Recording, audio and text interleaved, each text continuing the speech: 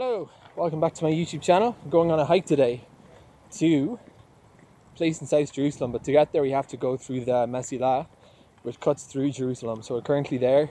We're going to check out the zoo by Malcha and maybe check out the surrounding hill territory. So we're on the way. It's about 45 minutes from the first station, which is where the Mesilah actually starts, all the way to the end of the Mesilah, and then we'll cut across there to see what else is on the other side. This is after the end of Park Hama. You can see Teddy Stadium is here on the right, and it splits into two, and if you take the left of those two turns it goes through a tunnel. And we can see ahead of us here there is actually, it's a biking trail, but lovely olive trees. And you can see on the right here there is a Eged depot for the buses, and that overpass is Kvish 60, also known as Kvish Aminerot, which, as the traffic is going right, is heading out towards Gush Etzion. But it's built on a lift, so I think this little trail is going to go over it. And then there's some high territory ahead of us. These are hills, which you may explore. And on the other side of that high-rise ridge is actually Bethlehem. So there's a little ridge high over South Jerusalem. And then Bethlehem, which if you look on the map is really confusing because it's technically the two cities almost connect, but obviously for geopolitical reasons they can't connect and they're separated by a wall and a checkpoint. But if it wasn't for that, they'd kind of almost become one city. So you can see those hills, the road signs, and all the other stuff. The snow day this year. It's getting a bit of video of those houses up there. Those hills are spectacular.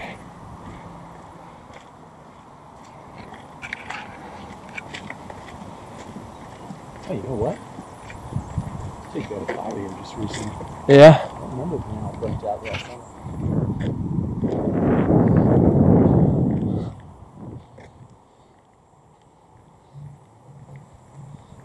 Look at that, totally. Yeah, charged. It's almost like it was totally planned and totally restricted. Like, it's a perfect line. Yeah. So we're on the trail now on the outskirts of Jerusalem, and what is in front of me here, you can see it says in the lettering or the signage, Jerusalem Malcha. So what we're looking at here is the original station for the old Jerusalem to Malcha train, Jerusalem to Tel Aviv train that took a long time. It took about 2 hours and it was incredibly scenic. But since the fast train from the newly built Navon station to Tel Aviv came on the scene, this line was recently retired. But you can see it's not like the other parts of the Mesilah historic train. It's very much, until very recently, was fully operational. And this was a train station, and the train would go out of here and wind through these valleys through Batir and make its way to Tel Aviv. And some people would take it just for fun because it was so scenic.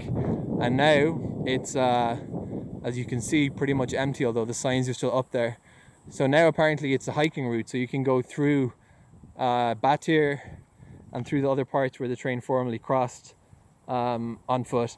These hills in front of me, this leads up to Gilo, and you can see in the distance there on the right, or maybe you can't see, but those houses there would be, I think, in Gilo, which is an Israeli community over the Green Line. And then just over that ridge again, so two more ridges from here, is Bethlehem. So that's where we are here on the edge of Jerusalem. And we got to this point through following the whole length of the Mesilah Park. I'm with a friend today. And we took a turn off to the left, and that brought us out to this track, and actually it's still going here. So we're going to be kind of meandering here up and through these hills. So we are now continuing on the trail. This is the road that leads out to the checkpoint at Al-Walaja. It's one of the checkpoints leading into Jerusalem. And these are the trails that run up the hill to Bethlehem. We're not actually going to go on them today. As you can see, they're kind of, this is the way they look. But parallel to this road is the checkpoint, and turning left equals turning south.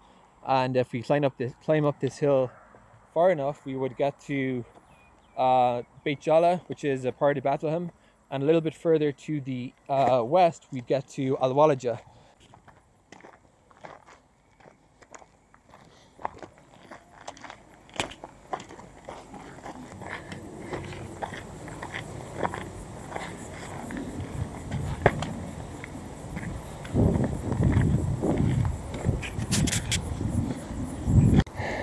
So this is overlooking the Malcha Technology Park, that big tall building center, and this is where I think the Honduran embassy is.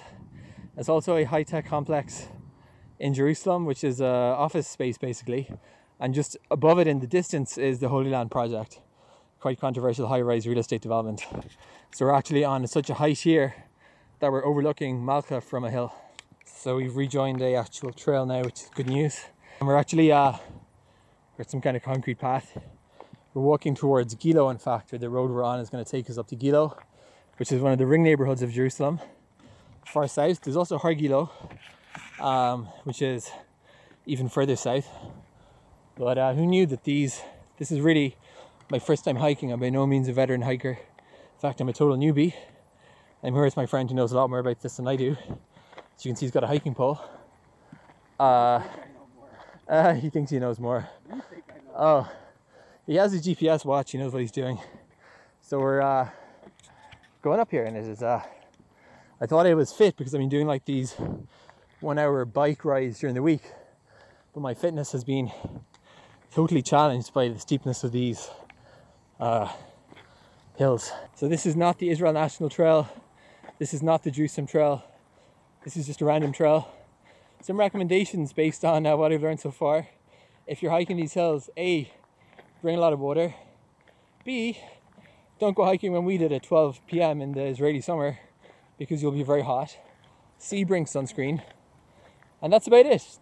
Try to be in some kind of shape before you attempt these because it ain't easy. But the views we're getting here, overlooking South Jerusalem, overlooking Malcha, overlooking all the other stuff going on here.